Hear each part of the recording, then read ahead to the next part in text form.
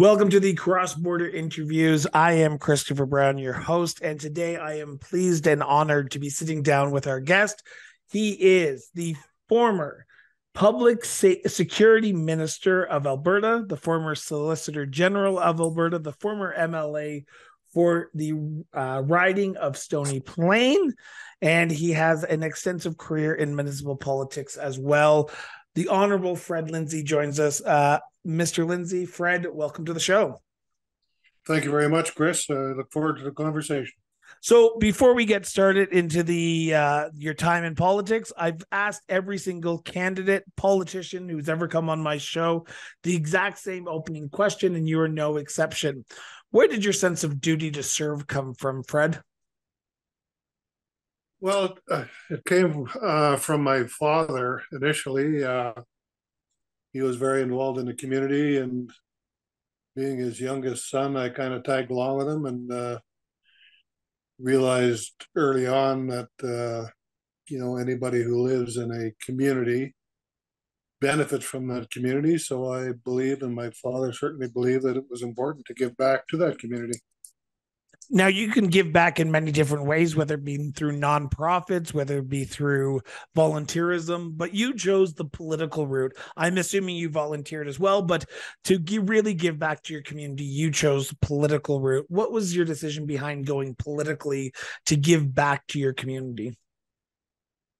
Well, I got started in municipal politics, excuse me, shortly after I was married, probably in 1969 and 70. Wife and I lived in a smaller summer village, and at that time I was also a municipal policeman, and they were looking for volunteers to serve in their council. So I thought, well, this is going to be interesting to see, because there's some things going on in the community that I had some ideas as to what we could do differently or hopefully better. And so anyway, that was my introduction to municipal politics. And I want to go back to that very first election that you ran in. So I'm assuming that's 71 or 1970, that first election? Yeah, around 1970. And there was nobody ran against me, so I was easy victory. A pretty easy victory. But you said it was a summer village. Do you mind me asking which one? Yeah, summer village of Lakeview. Lakeview. Okay. So I gotta ask the big question. You were on the municipal police force. What made you decide that the council position? You say people were asking you, but what were the issues that you wanted to see addressed and fixed? Well, in a small summer village, it was really road maintenance, cleaning up that little kind of a private beach that we maintained, and that was really almost all the services they provided, other than we had a contract, I think, with a larger municipality, probably Parkland County, to get rid of our garbage, that type of thing. So it was just getting involved, because I know the first winter I lived there, the road plowing wasn't very good, and I had a hard time getting out of the community into the mainstream. What did you learn about yourself in that position? Because I've spoken to many counselors and mayors from across this great country, and it's always fascinating to find out what they learn about themselves in that first term. Because as a counselor, you are the front lines of politics, because people will know you if you go to the corner store. They will know you if you go to your local hockey game. So what did you learn about yourself and your community during those formative years as a first-term counselor? Well, like I say, the first thing you do learn is that I recognize that going in, you represent everybody in that community, whichever one you're a counselor in or a part of, and so a lot of people come up to you with ideas as to what they think should be done, or question you on what has been done. So for me, it became obvious very early on that you're kind of the center of attention wherever you go, and you really need to, in my mind, it was important for me to carry myself accordingly, and make sure that I was being upfront and approachable and good listener, and also give them my ideas and how I thought whatever the issue was should be moved forward. And I had the pleasure of speaking to one summer village counselor earlier last year, and I want to know from you, because summer villages are such a unique entity upon themselves, because they are a much smaller community than a town or even a village.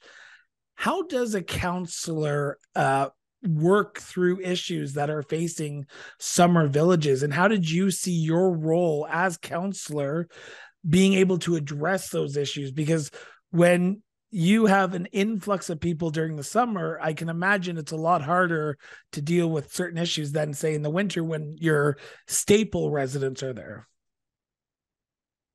Yeah, we had regular meetings. I think we probably had a few more regular meetings during the summer months when people are out at their cottages. But we had also, we also obviously had meetings all year round, and really the issues really were revenue and expenses, right? So we didn't, we tried to do everything we could to keep the taxes down, et cetera. So, and that was really the gist of it. The other reason I think they wanted encouraged me to sit on council was because I had a bit of a police background, and I think they had a number of break-ins back in the day. And one of my ideas as to how we could secure the community better, et cetera, et cetera.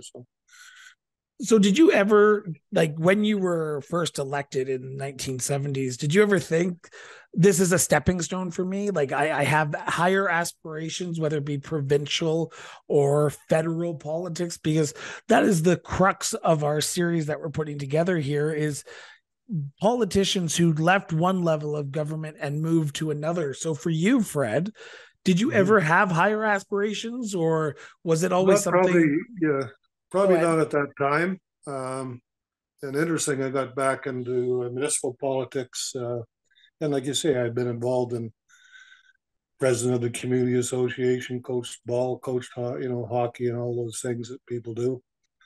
But how I got involved in the municipal side after the '70s was I was approached by the Chamber of Commerce in Wadman to head up a committee to change this, see if we could get this status of Wadman changed from a hamlet to a village, and they wanted me to chair that committee. So I said, yeah, I'd be glad to, because there was issues going on there that I wasn't very happy with the county. So anyway, I agreed to chair the committee, and we drafted a petition, took it around, just what everybody in the community signed it, and a few months later, we were a village, and I was encouraged to run for council, so I did, and then the council elected me as the mayor. Wow.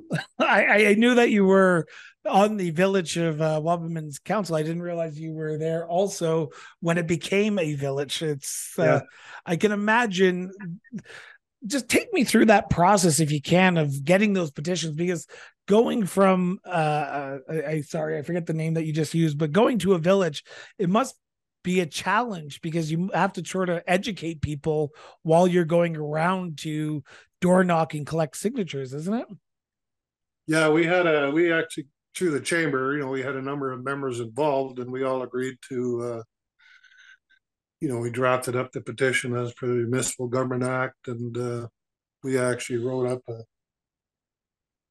series of points that we thought the village would benefit, we would benefit by being our own village rather than being a part of a bigger municipality.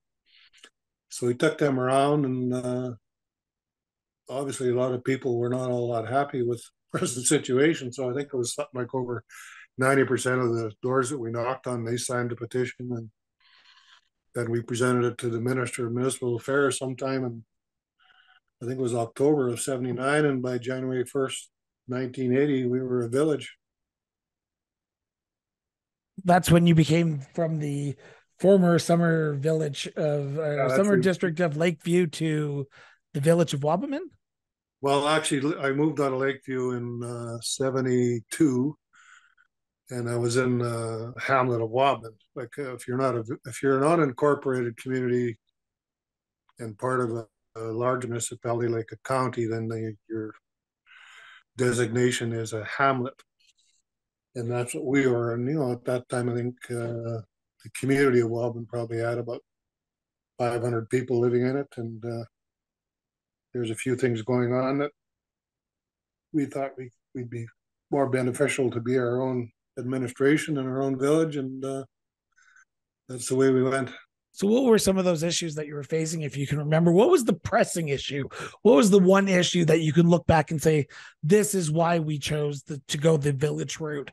Because I can imagine there are small, like you said, there's all these issues that are coming up that can be addressed compared to a hamlet over a village. So what was the issue that you saw that was the most pressing that you could only address if you were a village? Well, most of it was to do with well, probably public maintenance, road maintenance, sidewalk issues, water and sewer issues, those types of things. At that time, there was no paved streets in Wadman. Some of the streets didn't even have sidewalks. The sewer system was in need of upgrading. Water system as well. Water wasn't all that great, and so those were the pressing issues, and as well as taxation, I think, was another issue at the time. The county's taxes were higher than what we established when we became a village. Did you ever look back? Did you ever look back on those times and think those were the good years? Because I know Wabamun has gone through a bit of a change here recently. Yeah. They did amalgamate into Parkland County just recently. I had the pleasure of sitting down with the last mayor, Mayor Smiley. Do you look back and say those were the good years? Those were the good years for Wabamun? Yeah, I would say so. And the other pressing, not a pressing issue, but the other issue when we were just a hamlet was the maintenance of our cemetery. It wasn't maintained very well. It was overgrown, and the fences were in tough shape. And that was a lot of the people that lived here obviously had relatives buried there, and we just weren't very happy with the way it was maintained. So that was another issue that was there. And I'm not sure it was a big factor, but one of the benefits of going from a hamlet to a village was the Wabun power plant was within the boundaries, and it was a fairly significant piece of infrastructure that brought the county probably over $2 million worth of taxes a year. And from everything we could figure out, they were only probably putting back around 100,000 at the time. So by going to a village, and when that was, so all that $2.5 million then came into our coffers, and I think per capita at that particular time in 1980s, we were the richest village per capita in the province. I can imagine you were probably looked down upon for being the richest village in Alberta from probably some of your other village mayors and councillors, just seeing how well your infrastructure, but also your tax base is with that big giant power plant there. Yeah, there was a little bit of that. Yeah. In fact, after I left municipal politics, I was a trustee on the public school board, got elected to that. And so again, there was trustees there from, all around the whole county area. So a lot of them felt it was ridiculous that Wabun received all those taxes from the power plant. They thought they should be spread out and they should get some of the money, I guess. I said, well, we're the ones that have to live under the shadow of the power plant. So how long were you? How long were you with the village as an elected official? Well, I served 4 terms. The first term was short just because it had to get realigned with the provincial election. I think it was about a year. And then it was a 3-year term after that. And then I think it was about 1985 or 86, I got elected to the Parkland School Board. And again, it was 4 children in school. It was kind of an interest of mine. And so I was on that particular school board for 9 years. So you've literally served in almost every possible position that you could in Alberta: counselor, mayor, school board trustee, MLA. Wow. Yeah. So anyway, yeah. So then when I left the school board, and I left it because it was just taking up more time than I could really commit. I was very busy at work, and so anyway, after a couple, I think probably a term later, I got back into municipal politics again. For it's actually after I retired. That's right. It was 2001 or two or something. I got back into municipal politics after I retired from my job. So this is where the story picks up, and this Yeah, is where the story gets a little fascinating for yeah, myself, because in 2004, so you are a counselor now for, I'm assuming, Wabamun, if I'm not mistaken, correct? yeah. I was actually 2001. 2001, you were a counselor, but it was a counselor for Wabamun. That's right. Yeah, I was the mayor. Yeah, Yeah, you were the mayor of Wabamun, a small. yeah. For those who don't know, it's a small a village, or it was a village. That's right. Yeah, a What's small it village called? of about, yeah, at that time the population would have been around 600, 650. So, and it's just east of Edmonton. So if you're taking the Yellowhead, just go east out of Edmonton, and you can't Well, miss it. actually, yeah, it's actually west of Edmonton, about West, sorry. Oh yeah, God, I'm getting my directions all mixed up here. I it's apologize. about 60 kilometers west of the city. So in Oh, 2004, though, yeah, you decide after, well, just getting back onto village council as the yeah, mayor, that yeah, you're going to put your hat in the ring for the MLA job for the riding of Stony Plain. yeah. Now, take me through the idea of why you believed at that time was the appropriate time to get involved. Well, there was a number of things. I was on the board of directors of the association for years, and the MLA was actually a good friend of mine. In fact, he was the president of the ATA, the Alberta Teachers Association, for this area when I was on the school board. And because of my negotiation experience with the job I had, I was always heading up the negotiations for the teachers for the school board. And so anyway, we had a healthy respect for each other and kind of friends. And he was going to step down, so he said you should really consider running as MLA. He said you'd do a great job and blah blah blah. So I talked over the family, and our children were pretty much grown up into adults then. So So that was again, Stan, right? That was that Stan Wilson. Wilson. Stan Washington, yes, that's right. Wilson. Yeah, Yeah. yeah, So he steps down in 2004. You have yes, put your name forward. Was it a yeah. contested nomination? Do you remember? Oh yes, it was contested. There was I think five or six different people who put their name forward for the job, So and this, anyway, I sorry, won the continue. nomination, and yeah, So this is where I find it fascinating, because you come from a municipal and a school board background for elected politics. And yeah. in municipal and school board, there are no provincial parties. There are no party systems in Oh, that's right. Yeah, smaller rural communities. yeah. So how was that transition? Because I'm imagining as a elected official, you're not staying on the sidelines federally or provincially.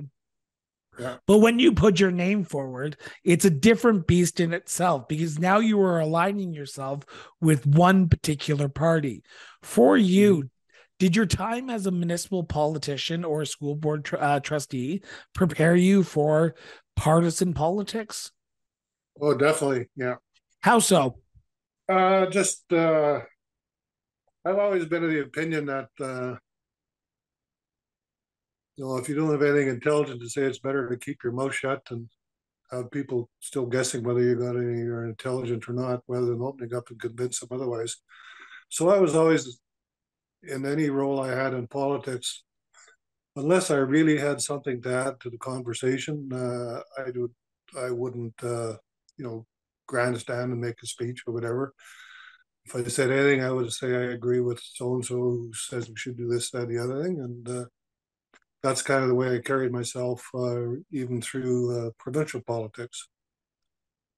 And And how was that experience in provincial politics? Because you are one of the only, like, few. hundreds of people in Alberta's history who has ever had the ability to step on the floor of the Legislative Assembly. So take me back to that very first moment in Well, 2004 when you walked onto that legislative floor for the very first time as an elected official.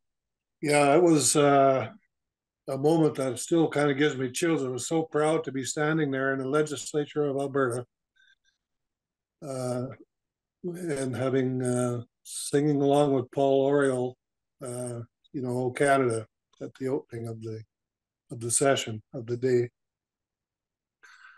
It was just so I don't know, so gratifying and satisfying, and I was really somewhat in awe. Especially of the legislature, and as it turns out, I was friends of Ralph Klein's father.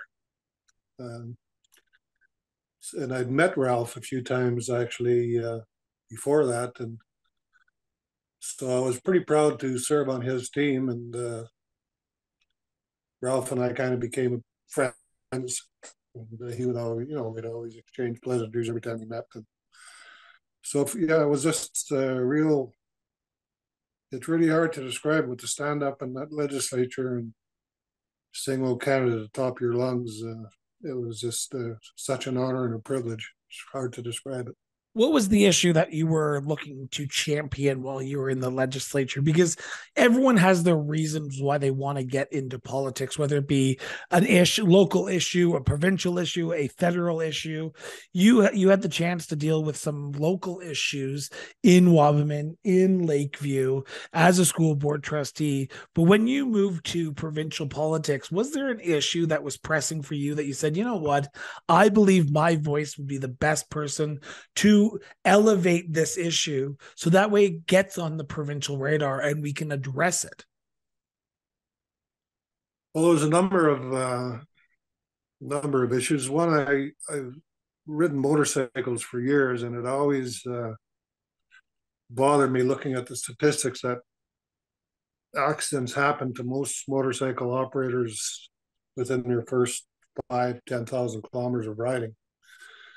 So I thought that, and I still believe that today, that before anybody gets granted a licensed operator motorcycle, they should have to go through a training program to learn how to handle a bike, learn how to fall off, et cetera, et cetera. So that was one of my issues. The other one was basically just making sure that the citizens of my constituency receive the best bang for their buck, and in regards to provincial grants, et cetera, et cetera. So those were the kind of the things that drove me. I was interested, I've always kind of been interested as a previous policeman in policing, and how the province managed that. And one piece of sound advice that Stan Woloshyn gave me was, he said, when you first get into your caucus meetings, there's about 70 of us in the Conservative caucus. He said, just sit there and listen for a while, make sure you understand how things work, and if you have something important to say it. So I took that advice. That was kind of my style anyway, and after I'd been in there a while, I get a little more vocal and get to know a few more people. And I remember Iris Evans, who was a minister before I got elected, she came up to me one day and she says, "Fred, I just have to give you credit." She says, "You're one of the guys that when you speak, everybody's listening and the whole room goes quiet." And she says, "Can you tell me why that is?" I said, "Yes." I said, "Number one, I speak pretty quietly. Number two, I don't speak unless I think I've got something intelligent to add to the conversation." So she says, "I wish more MLAs would follow that trend." But anyway, that was kind of my introduction to it. You had the pleasure of serving alongside Ralph Klein. You got elected in 2004, his last term as premier of this province. Yeah. People use Ralph Klein as the staple of what a conservative is today. You had the pleasure to serve side by side with him for a few years. You knew his father, as you said. What type of man was Ralph Klein in your words? I I felt that he was probably would and should go down in history as probably the greatest premier in the province. He was the kind of guy who could talk to anybody. He was down to earth. He had his issues here and there, but if he made a mistake, he would apologize and promise to do better and move on. And you can't give a guy much more credit than that. And he Do you think was, politicians today can learn something from Ralph Klein? oh, I would think so. I like how you chuckled there, Fred. What can they learn? Well, I think just learn to be upfront and honest. And it seems to me that today there's too many that just follow the party line and don't do enough thinking for themselves. And even when I was in there, I would say out of the 70 MLAs who were conservatives, and that was the one thing that surprised me. Well, once I got into provincial politics, these are all going to be really sharp people and motivated and informed. And really, the quality of the people who were MLAs really wasn't any difference than they were on school boards or municipal politics. There, out of the group of 70, I would say there was 25 maybe that were what I would call real good conservatives and people who had some ideas and could add to the growth of the province, benefit, I want to I want to pick up on something you just said, and this goes back to the idea of why we are doing this series. You said that you were shocked that there are sort of quote unquote whipped votes where there's not a lot of independent thinking because you are asked to toe party line. Yeah. How hard was that to adapt to as a former municipal councillor or school board trustee? Because I can imagine as a councillor, as a trustee, you're voting on what you believe is the best interest of your constituents. When you're elected into a partisan politics, whether it be provincial or federal, the party is asking you to vote the way that the party wishes you to do.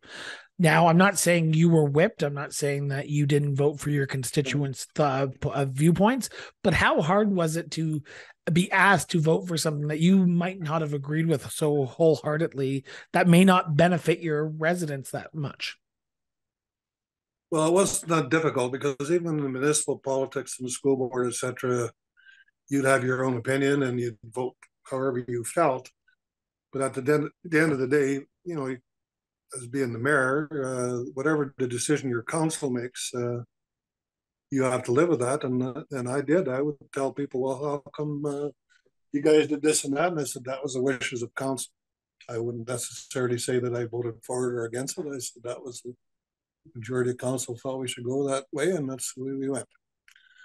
And so when I got into provincial politics, and it might be a little different, some of the premiers we've had recently, but under Ralph Klein, everybody, we had our caucus meetings, and that's where things were brought up, and you talk things out in caucus, and then caucus would vote on it, and whenever the vote was, you went along with it. And if you really felt strong that it was something that was, against your religion or whatever, you had the option of stepping outside of the chamber or the legislature when that particular item was voted on. Did you ever do that, if you don't mind me asking? No, I never did. You always believed in what you were voting upon, I'm assuming? Well, I either believed in it or I voted, I voted in favor of it. And if anybody asked me, I would say that was, again, that's the direction of our government or caucus, and I support it, whether I believed in it or not. Personally, I believe that decisions are, in a lot of cases, are best made by a number of inputs from people before you arrive at that decision. And if you believe in democracy, you believe that the majority comes up with the right decisions. So 2 years after you're first elected in 2004 provincially, Ralph Klein steps down as premier of this province, and Ed Stelmach, premier of Alberta, Ed Stelmach, is appointed, or leader Ed Stelmach is appointed as premier. Yeah. How long after Premier Stelmach is appointed, do you get the phone call to say, we want you in cabinet? Well, it's interesting because I was one of the seven MLAs who supported Ed during the his campaign for leadership of the party, and his office, as it turns out, was right next door to mine. So right after he won the leadership, him and his wife came into our offices there, and I was in there late doing some work, and so he called me in, and we were chatting, and so I asked him. I said, "So we were in what they call the annex, which was a big office building that was actually outside of the legislature."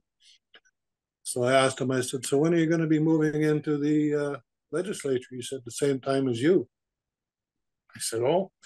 He said, "Yes." He said, "I obviously plan on appointing you to cabinet." We didn't really discuss the position at that time, but I was also on his transition team to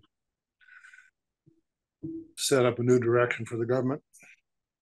So that was when I got the inside information that, confidentially from him, that I would be in cabinet. Of course, you got to keep all that stuff close to the vest until it's made public. And I did that. And so what was it about Ed that made you want to endorse him? Was it just because you were side by side with him in the annex, or was there an issue, or was there a passion that you saw in Ed Stelmach that you said, you know what, he's the man to be premier of this province? yeah, well, there was three that ran at that time. There's Ed and Ted Morton and Jim Dinning. And Jim, I actually had the privilege of working with Jim. And Ted, I actually liked Ted as well. He was a very intelligent man. But out of the three of them, I just felt that Ed had the qualities that I respected the most, and that's who I chose to help with his campaign, and I let him know that fairly early on. So being sworn in as an MLA is a beast in itself, but you got the ability to serve in cabinet, and that again, talking about 100 people over like 900 people who've had the ability to serve as MLA, less than that have been able to serve in cabinet. What was the pleasure and responsibility that you put upon yourself while you were sworn in as cabinet, but when you fulfilled your duties as cabinet minister? Yeah, it's kind of an interesting process because, when I got the call and then got sworn in, and he told me he wanted me to be the Solicitor General and Minister of Public Security, and kind of went over what the responsibilities were. Like I was in charge of policing, I was in charge of corrections, in charge of gaming and liquor, horse racing, and then of course public security. He just said, "I think you're the guy with the personality who can handle this job, and look forward to you being on the team, and I'm sure you'll do a great job." So Now, it went. So my focus then changed from representing just my constituency, of course, to representing all of Albertans in that portfolio. So I had over 7,000 people, I guess, through my ministry that reported up through to me. So it was a pretty big ministry, and but I just loved it. Loved the challenge, and there was obviously some pretty difficult things you deal with in that portfolio, but I really enjoyed the challenge and enjoyed my time spent there. I made one some of the, changes there that still in effect today. what were some of the changes, if you don't mind me asking? Uh, well, I set up the expanded alert, which is the Alberta Law Enforcement Response Teams, and it's really an organization we set up to fight organized crime. So we brought in, before we had alert, we had the RCMP, City of Calgary, City of Edmonton, Medicine Hat, Flatbridge, Camrose, 6 or 7 different police forces. And what would happen is organized crime would move into, say, Medicine Hat. And then when the Medicine Hat police got close to closing in on them, then they would pull up stakes and move to Lethbridge or wherever else. And then there was no sharing of information. And that was a big drawback. So it was just getting set up when I became the Solgen, and I really expanded on it.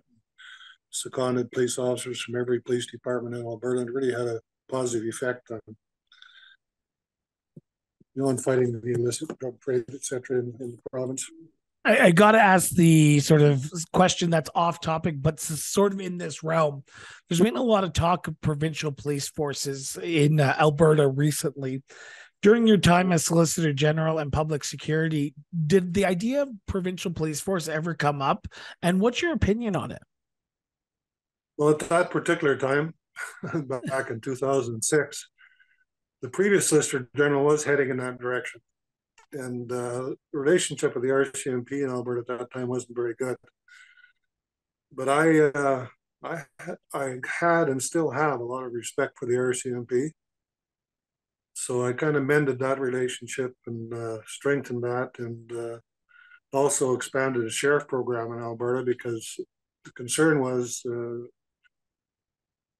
highway patrol is one of the lower priorities for the RCMP, and they were short of members and struggling with their other duties, and you could see the accident rates in our highways going up, and speed on Highway 2 from Edmonton to Calgary was just getting ridiculous, and the rest of the province not much better. So that's why we brought in, expanded on the sheriff's program. When I became the Soldier, there was like 25 sheriffs working highways in Alberta. And within a year, I think I had up to about 125, and it really, really made a difference on the number of accidents and fatalities on the highways. So, and I also got them working very closely with the RCMP, and again, just having them working with the RCMP, again, just made the roads that much safer. So I want to jump forward here because I'm just cautious of time here, Fred. And that is, in 2012, you decide that you're going to leave provincial politics after 2 terms. So you were elected in 2004, and then 2008, you're reelected. Was that what you wanted? 2 and done? You were comfortable with only serving 2 terms? Because there have been people who have served more terms, or people who have just served 1 term. But for you, was 2 terms enough for you? Yeah, I still believe today that I don't think politics, especially at that level, should be a career. I just saw too many people of all parties in the legislature who kind of forget that they're there to represent the people, and it's not about them. I don't know. I think if you can't get what you want done within 8 years, and give somebody else the torch. And do you feel like you accomplished what you wanted in 8 years? Yeah, I did. I think I left politics with Alberta being a little better place. One of my other attributes that I did when I was a soldier was I started up a CERT, which was a serious incident response team. When I became a soldier, if something serious happened in Edmonton, they would call on 2 or 3 officers from Calgary to come up and investigate to make sure that the police acted in the right fashion, et cetera, et cetera. But that was widely criticized because, it's brothers investigating brothers. So I set up an independent agency called the CERT. And within a few years, it wasn't long before I had calls from right across Canada as to how we set this thing up and how it was working. And I think almost every jurisdiction across the country now has an independent watchdog over the police. And the complaints just dropped right off as soon as we got that up and running. So after you've served a extensive career in municipal politics, school board trustee, provincial politics, I'm assuming this is the point in time when you actually retire and just relax from elected politics. But then I realized, no, you decide to try to go back into municipal politics, correct? That's correct. And it was really because of the fact that in Wadman, when the power plant shut down, the village lost probably at that time $1.5 million in tax revenue.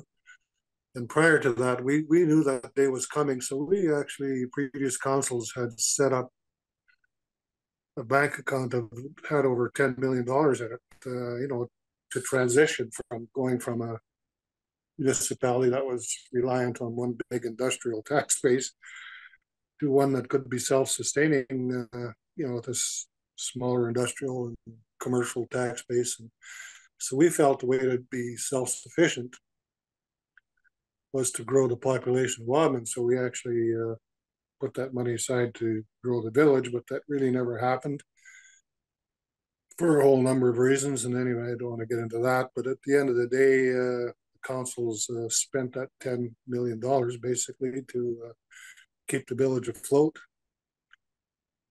until such time as the money was all gone. And that's when I got back into politics. I was into municipal politics, was to see if there was any way we could salvage a village. And if not, as it turned out, I led the committee to downgrade the village back to a hamlet. So the same guy who chaired the committee to make it from a hamlet to a village chaired the committee to go the other way around. And was that a hard choice? Was that a hard No. choice? Because I can imagine you put your blood, sweat, and tears back in the 70s to make it a village. And then you're now going, okay, this project that I started maybe wasn't the right decision, and we need to go back into a hamlet and be incorporated back into Parkland County. Yeah. Well, yes, I still am. I'm very disappointed that the village went back to a hamlet. But that being said, looking at over the financial situation and a whole number of circumstances, and the fact that the county has really changed the way they govern as well, it was the right decision. And after being under the county now for, I guess, a couple of years or so, I'm still convinced it was the right decision at this time for the village to go back to a hamlet. So I want to wrap up with this question, Fred, because you have had an extensive career in politics, whether it be school board, municipal, as mayor, as councillor, as MLA, as cabinet minister. Looking back on your time in politics, what was the one role that you really enjoyed the most? I think the role that I enjoyed the most was being Alberta's Solicitor General and Minister of Public Security. I really enjoyed working with the police and our corrections people. In fact, the other day I had a corrections officer come up to me at a Remembrance Day ceremony and go up to me and look me in the eye, and he said, "I just want you to know you're still my favorite minister." He said, "You've done so much to improve corrections in Alberta." He said that your legacy will live on forever. So that and the police, I still got some very good friends in the police force, and even through CSIS and public security. Yeah, it was just a role that I really enjoyed. And although the hours were, I think the wife figured that I was probably averaging about 86 hours a week. Wow. And it was such a rewarding position. And I just never really got tired. And in fact, it was hard for me to settle down to be a regular MLA, only working 40 or 50 hours a week. But anyway, it was time for me to move on, and I'm pretty proud of what I did, and I wouldn't change a thing. So the last question I have for you here, Fred, is this. You, as we've said, this series is about politicians going from one level of government to another. Do you think politicians are better equipped to serve provincially and federally if they have that municipal background of governance background? Or do you think that it doesn't matter who you are, the best person should always win no matter what your background is? I think the best person should win. And, going back to the question of whether your previous experience benefits you, I think it does, but it doesn't necessarily have to be in municipal or politics.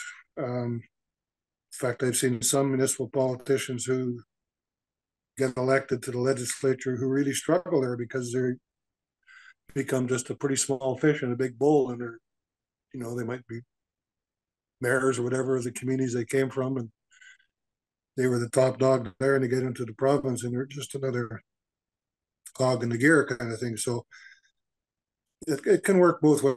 I think one of the things that benefited me was I worked at TransAlta Utilities for over 30 years and finished my career up there as manager of community and media relations. So not only did that make me well known through the area that I ran in, but also gave me some pretty good experience as to and knowledge as to how to act and how to work with the media, etc. And I think I had pretty good respect from a lot of the media people who worked in the legislature, and because even in question period, I was one of the few guys who'd get up there if someone asked me a question, I would give them an answer, whether they liked it or not. And that's the way I worked with the constituents as well. If somebody phoned me with a question, I said, I will get back to you. I said, you may not like the answer, but I'm going to give it to you the way I see it. So that people respect that. And I think that's all you can do. I agree. That's all you can do. Be truthful and upfront and just answer the questions to the best of your ability, like you have done for the last 40 minutes. Fred, I want to say thank you. Thank you so much for sitting down with me and chatting. It's always a pleasure to hear from someone like yourself, but also hear from someone who has served on different levels of government. So thank you so much. Thank you, Chris. It was a great conversation. So with that, I want to thank everyone for tuning in for another great edition of the Cross Border Interviews. We will be back tomorrow with our interview with MLA Cyril Turton. He was a former councillor who turned into a provincial politician as well. So with that, I want to thank everyone for tuning in. Have yourself an excellent day. And remember, everyone, keep talking.